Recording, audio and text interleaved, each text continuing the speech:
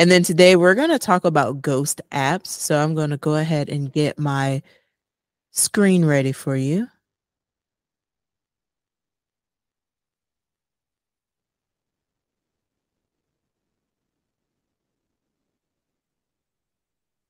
All right. And then if you could just do a reaction, just so that I know. And there we go. I appreciate that.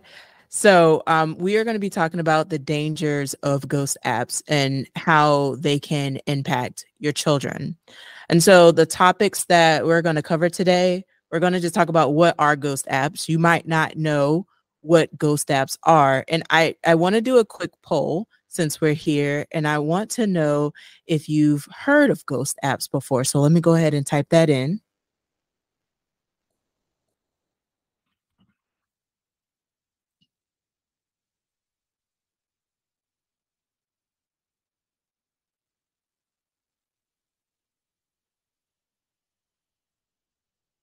All right. So the poll is live.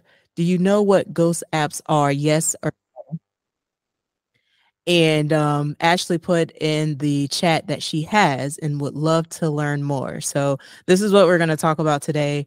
We're going to talk about what parents and caregivers should know, some best practices to mitigate risks, and resources and guides. So you'll have to get your smartphones out so that you can scan the QR code if you have an Apple or a Google Android device. All right. So looking at the poll, it's split. So some say yes and some said no. So let me tell you what ghost apps are. It's basically a app that's designed to hide or disguise something, and they're intentionally created to invade detection. Sometimes it could be concealed with other applications. Sometimes it has it in hidden folders. These apps, they're commonly found on the Apple App Store and the Google Play Store.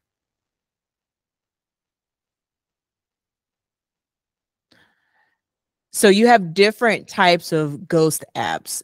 The video to the right that's playing is a screen grab of my phone with a calculator app. It's designed to be a calculator. However, if you enter the secret code, which I put 1234, it actually takes me to a hidden vault where I can upload images and screenshots and a whole bunch more. But also there's a web browser to where I can actually search the web and go on the internet without it being detected. Ashley, I see your hand. Yes, ma'am. I'm already on the floor. I'm already on the floor. This is a calculator app that can browse the internet and send messages. Yes. Oh my God.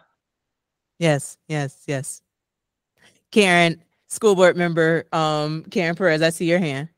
Yeah, I'm curious. So the vault allows you're going like really fast. I see it. So the vault allows whoever is using this app to hide albums, notes. I'm trying to catch that every time they goes through. Notes, anything, files. It's just different. And so it has a whole subcategory under this app. That is correct.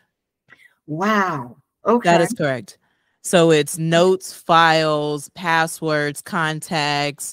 Like I said, most of the time that this app is being used is to store explicit content, screenshots, or just things that people want to hide. Like you have to intentionally download this app to intentionally hide something. So this app is made to deceive. It's made to go through steps to find something. So that's the calculator app. Now, that's just one of the apps that I showed you that's on my phone, but there are so many more. Okay. This is a screen grab of another app that's different than what I have. This is calculator with the hash symbol. And then if you look to your right, you can see related apps that they have that are available on the marketplace. You can literally go to the Apple Store and see all of these different apps that are free to download. Okay. This particular app that I'm showing you is ranked 116 in utilities, meaning that they have so many downloads of this particular app. Now, although there are a lot of Apple users in the United States, we do have a lot of Android users as well. So the Google Play Store has more options for apps by different developers. And so I'm showing you millions of downloads, different apps that have that same type of function where they function as a calculator. But when you enter that code, you can hide all sorts of things inside. Okay, there's another type of ghost app, and it's called a vault or secret folder.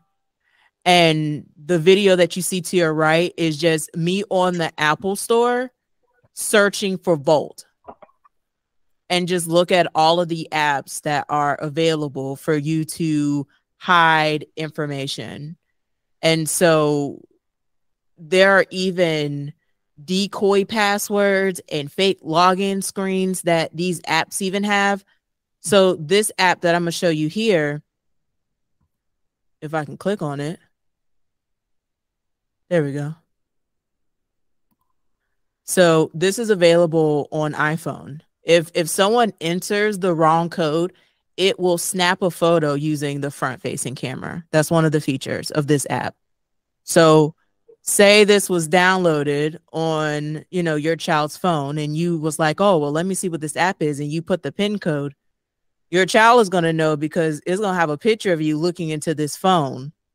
And it's also going to have a timestamp of when you did it. I see your hand, Ashley. My mouth has not closed from the beginning of this presentation. And my concern or question is, so this app is downloadable for the iPhone, but my concern is my child doesn't have an iPhone. However, they have an iPad. So is it downloadable to the iPad devices as well? That is a great question. Absolutely. Most of the devices and most of the apps are able to be downloaded on the iPad, an iPod, and an iPhone, iMac. Their Apple Store is for a multitude of different apps. So check the App Store and see. You will probably see some of these same apps that I'm highlighting. So that would be something that I would want you to explore and report back and let me know what your findings are. All right. And then back to Android, right? Talking about Android, because there's, again, so many different apps that are available. This is one of their highlighted apps to hide and just keep things out of your gallery roll, right? So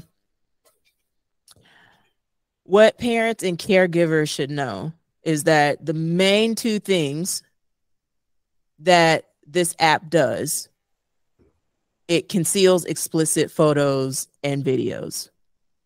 Some of these app developers are storing child pornography. We see a rise of sexting and sextortion and all of those sex-related cyber crimes that's happening. And children have been storing said photos and screenshots using one of these vaults, secret calculators, and all of these different apps that are available for free that they can download. Also, the hidden browser. So there are some parents that implement different firewalls to where children cannot have access to certain websites. Well, when you have a browser within a particular app, sometimes those firewall and filters don't necessarily cross over.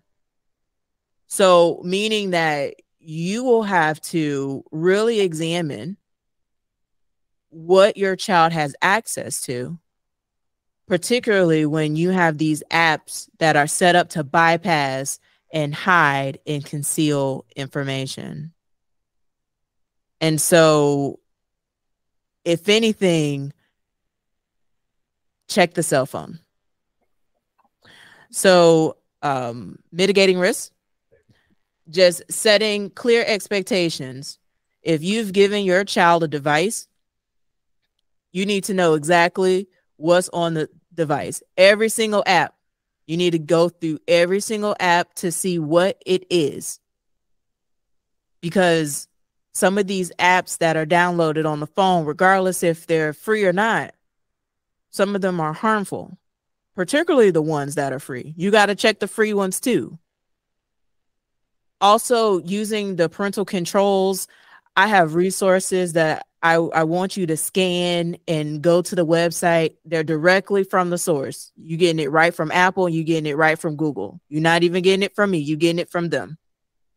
There are ways to protect your device to make sure that your children are not downloading anything without your knowledge or consent. It would require a PIN code for them to download certain games and apps and whatnot.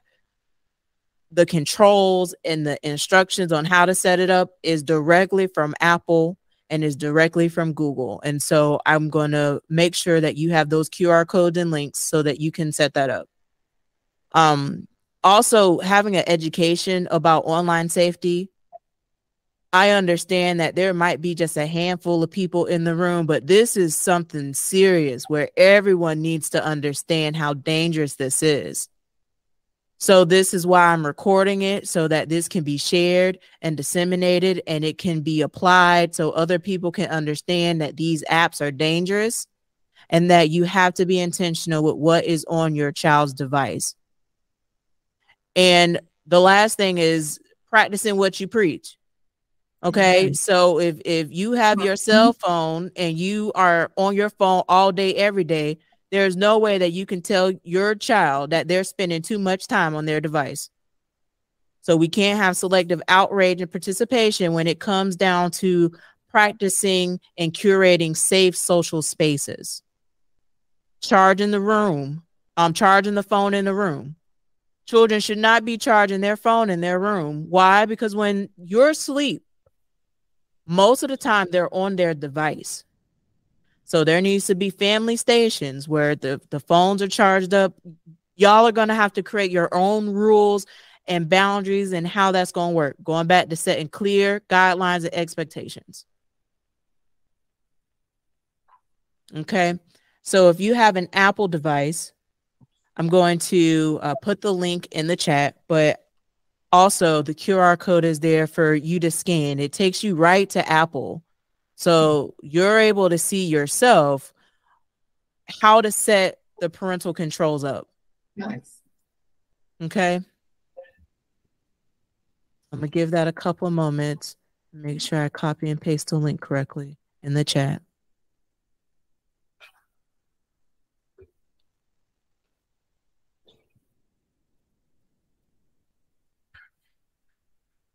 All right. And then this is for Google Play. So this is the link for Google Play if you have an Android device on how to set up parental controls in Google Play.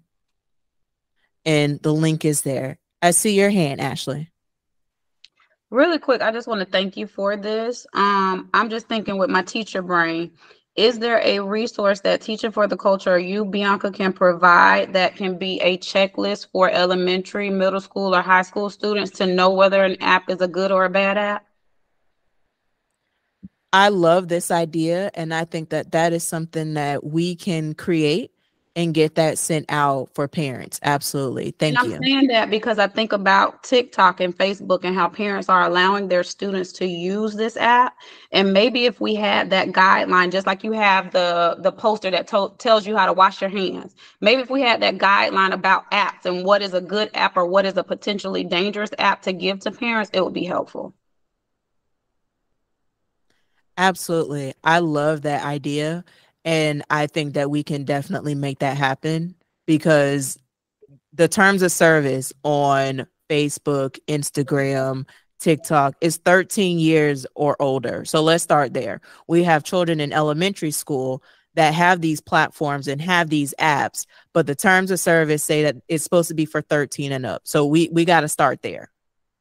So I love that. And so the ending of this slide is just protecting our children by checking the cell phone. I can't stress it enough. I am working on a complete build out on checkthecellphone.com, which will be full of resources and links to different ways that you can protect your children online and to foster these conversations, because the stuff that our children have access to is very dangerous and we need all hands on deck to fix it. So I thank you, School Board Member Perez, for allowing me to have this opportunity to present that. And I will yield the rest of the meeting to you. Thank you for always, being there and protecting our children.